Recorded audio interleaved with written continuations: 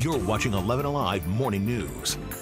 11 minutes of nonstop news starts now. Your 11 minutes of nonstop news starts right now. Chezzy, what are we seeing right now before we head out? Just a few clouds overhead, that's it. And the muggies are out there to greet you. You see those clouds in the background. You see the sun ricocheting off some of the buildings there. So we will get some sunshine early on this morning. There is a threat for some scattered showers as we head into the afternoon. So that's something that we'll have to be on the lookout for. But at least for this morning, it's starting off on the fair side. So not too bad as far as that front goes. As far as our temperatures go, we're starting off on the muggy side. Temperatures are in the 70s. Take a look at this. 75 degrees right now in Atlanta, 72 degrees over in Covington, 73 right now in Peachtree City. We're going to get up to 88 degrees by noon, 93 for your afternoon high today.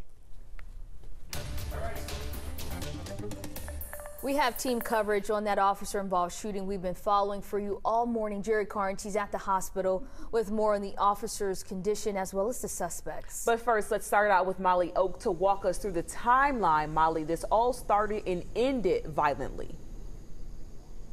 Yeah, and it started in Clayton County but ended here in Atlanta. And you can see with the light of day, if we zoom in, you can see a couple of Atlanta police cars over about a block away from me, and you see those evidence markers on top. Clayton County Police, though, said it happened in their area last night with 3 different suicide calls, saying the suspect, Ayanna Pryor, was the initial caller. The first call coming in at 9:40, the second from Pryor's mother about 25 minutes later, and the third at 11 o'clock last night. Police say that one was from Pryor, too, threatening suicide. When Officer D'Amica Lloyd arrived, police say Pryor shot at her twice, hitting Lloyd and then driving off in a Jeep heading northbound on 75 toward Atlanta. Now that's where Atlanta police stepped in, tracking Pryor down right here near 51 Polar Rock Road.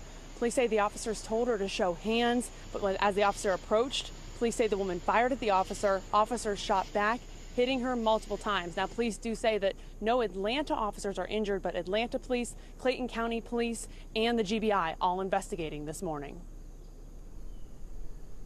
All right, thank you, Molly. Let's go now to Jerry Carnes. He's picking up our team coverage. So, Jerry, what can you tell us about how that officer is doing right now there at Grady?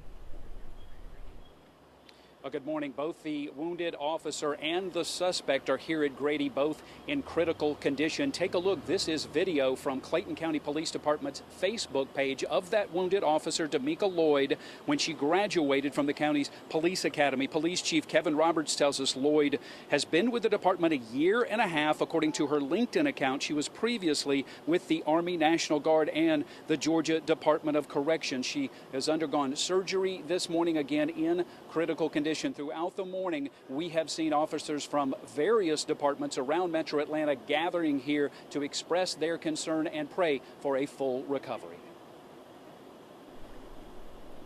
All right, thank you, Jerry. Sticking with your 11 minutes of nonstop news, here's what's happening now. Atlanta police are expected to give an update on the death of Katie Janis and her beloved dog in Atlanta's Piedmont Park. It's been 1 year today since someone stabbed them both to death. That killer still has yet to be found. Atlanta police say they also plan to talk about the death of 12-year-old David Mack and his murder investigation. The young boy was found shot 6 times in the woods near his home back in February of 2021, a day after he disappeared. Monkeypox case numbers in Georgia going up day by day. Our state now topping 300 people with monkeypox.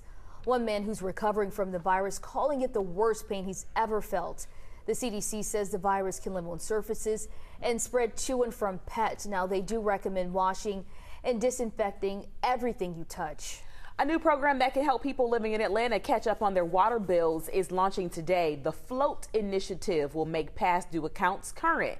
It also offers interest-free payment plans and one-time grants or credits. That program also includes help for single-family households and seniors.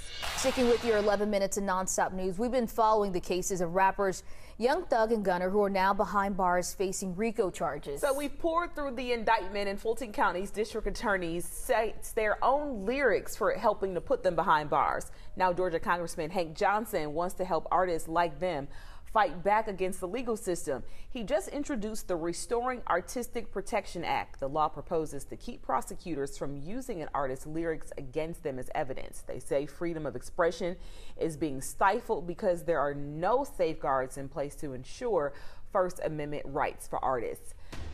Georgia's 2022 election a little more than 100 days away now. Our 11 Alive poll shows where candidates for the governor and Senate races stand. Our latest survey poll from USA Poll shows Republican incumbent Brian Kemp and Democratic challenger Stacey Abrams in a dead heat. Now that 1-point edge you see there for Kemp, it is well within the poll's 5.3% margin of error. In the Senate race, our poll shows the Democratic incumbent, Reverend Raphael Warnock, holding a 9-point lead over the Republican challenger Herschel Walker. That is well beyond the Survey USA's poll margin of error of 5.3%. Meet me for lunch. By noon, it's going to be warm, though. Temperatures right around 88 degrees. We'll have partly sunny skies on the outside. By 3 o'clock, there could be some isolated showers around. Temperatures right at 92 degrees, going up to about 93 for a high. We'll drop back down to 90 degrees by 6 o'clock with a few of those isolated thunderstorms around.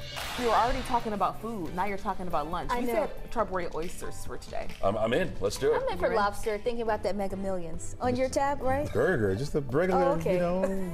You're paying. Right, yeah. How about that? Always. Have a great day, everybody. Thanks for joining us.